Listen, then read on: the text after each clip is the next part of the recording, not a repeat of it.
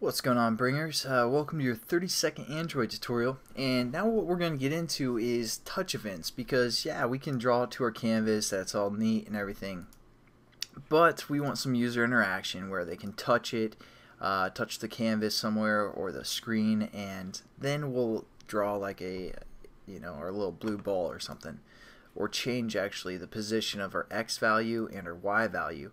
And just in case you guys are just now following along, within our main activity we want to have this implements OnTouchListener, because that's going to allow us to process the touch events and all that good stuff.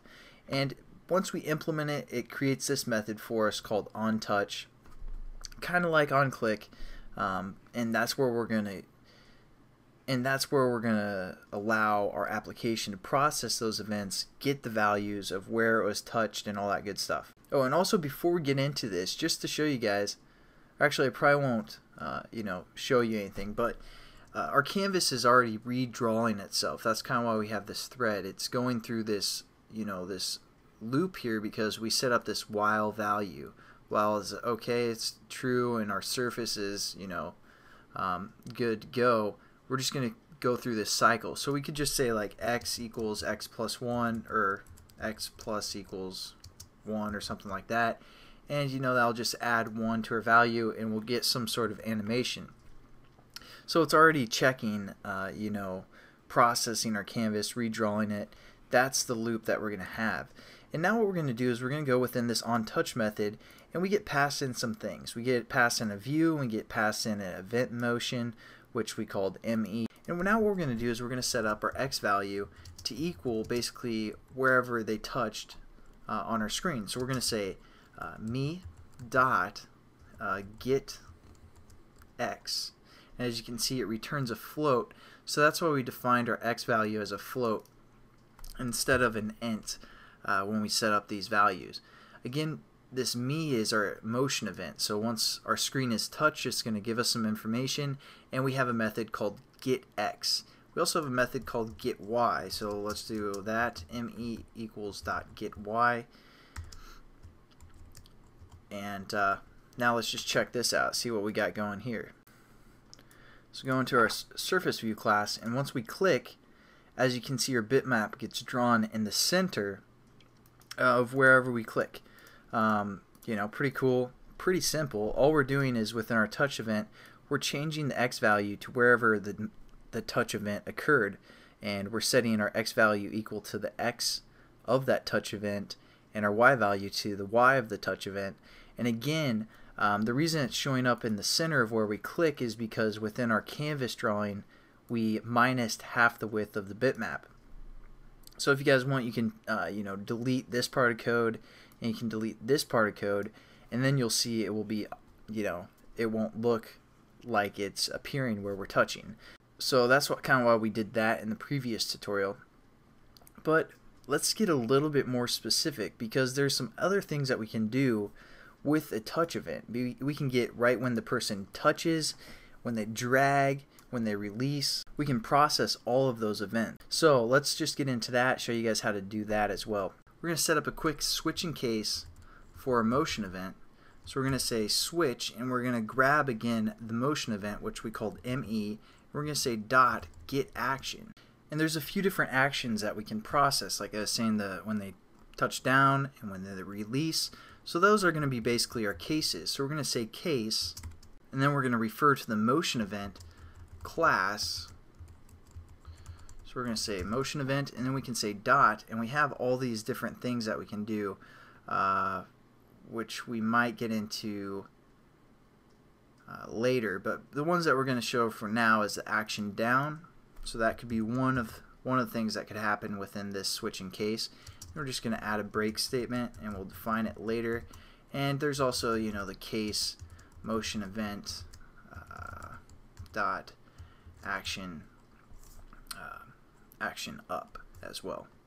So I'm just going to go here and then add a break, and let's say there's also a drag as well. So motion event dot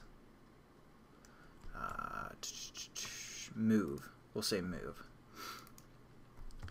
So that's kind of the dragging while they're like moving around. And I'll just quickly, just to show you guys, we're just going to cut this here. We're going to cut this line of code because we kind of already know what that does. Again, I just click, I'm dragging, nothing happens, and I release here. So that's basically the same as just pasting this line of code here. Let me run it and clip the video so you guys can see what's going on. So once we go into our class, it's pretty much the same thing. Once we click, it appears, it processes that motion event, says, hey, we're just looking for the action down within this case as well. So let's just paste this within our action up and see what happens there. And also one other thing we have to do before we run this in order for it to work is we need to also change this return to a true because otherwise it's going to go through, it's going to get like this first, hey, this action down happened, break the switch in case, and we return to false, and it's like, okay, I'm pretty much done with this onTouch method. But when we return true, it's still going to, look for all these actions, whether it be action down and action up, and it'll kind of, not necessarily do a loop, but it will process more than one of these handling events. So let's just run it now after we turn that to true, and we also have our X and Y values set up here. So now when we go, we hit action down, and it creates our X and Y value that we have over there. I'm still holding my mouse down, but once we release, it's going to call the action or the motion event action up, and then it will set our X and Y values once it hits this case of action up. So then we get a new ball here when we release. So again, we have this and then this, and you guys can probably already guess what this is going to do, this action move. It's basically going to consistently update it. So now when we save and run our application, it should drag along with us as we're moving our touch event, our motion event, I should say.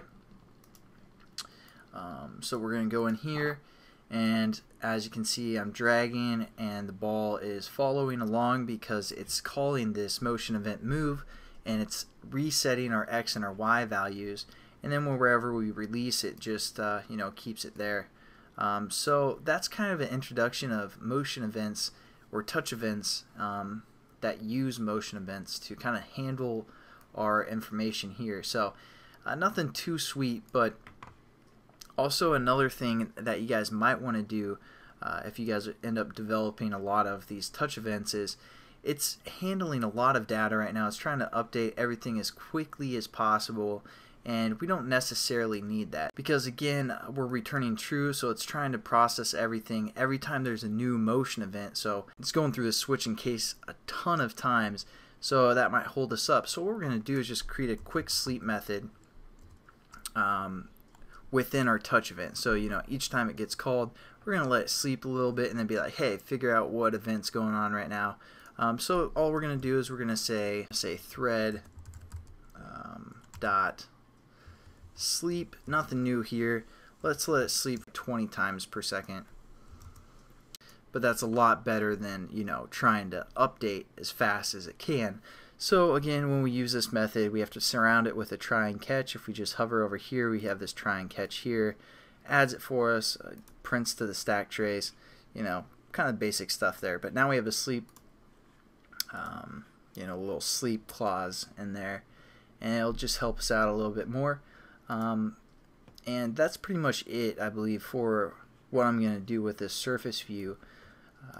But the next tutorial, I'll probably go over everything again, why we set up a thread, and just kind of review everything. So you guys feel free to skip the next tutorial, but if you're still a little bit lost on what we've done, make sure you check out the next tutorial. So thanks again for watching, guys, and subscribing, giving thumbs up, all that good support you guys do, and I'll catch you guys then. Have a good one.